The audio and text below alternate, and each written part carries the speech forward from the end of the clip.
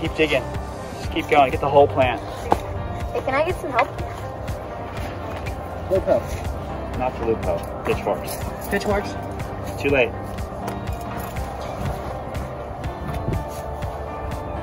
Should have brought the broad fork out. There you go. You got it. You got it. On this plant, there are some potatoes growing. 1, 2, 3, 4. And there's one on the ground there too, so there's a lot. There's probably more down there. Probably more. And there's more in the plant.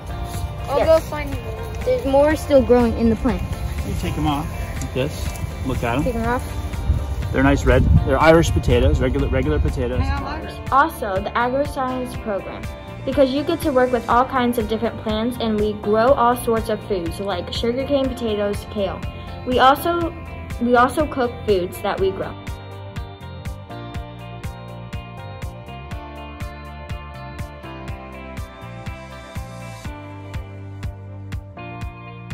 This is the rabbit area.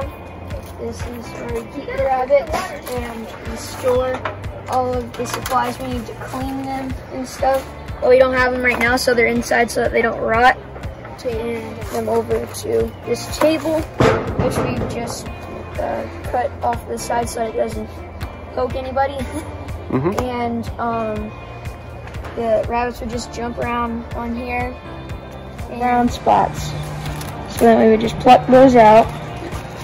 And this one looks pretty good. So then we would just take it over into the walk-in freezer over there.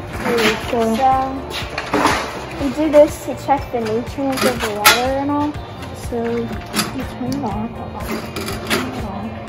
And then this is supposed to be 5.8, right? Yes, that's the pH. Yes. pH helps the plant get its nutrients. Yeah. The nutrients are what you're adding. And we make concentrated nutrient solution. So this is full of nutrients. And that's Epsom salt master blend. My favorite class has to be the Agriscience class. I like it because I get to go outside and be with lots of different plants, foods, and other sorts of stuff that I didn't expect in middle school. We have cilantro. And then this is a lavender. It used to be bigger, but we had to trim it. And then this is dill. This is stevia. It's really sweet. And then this is basil. And then here's fennel. Tastes like licorice. Yeah, that one tastes like licorice. And then I don't know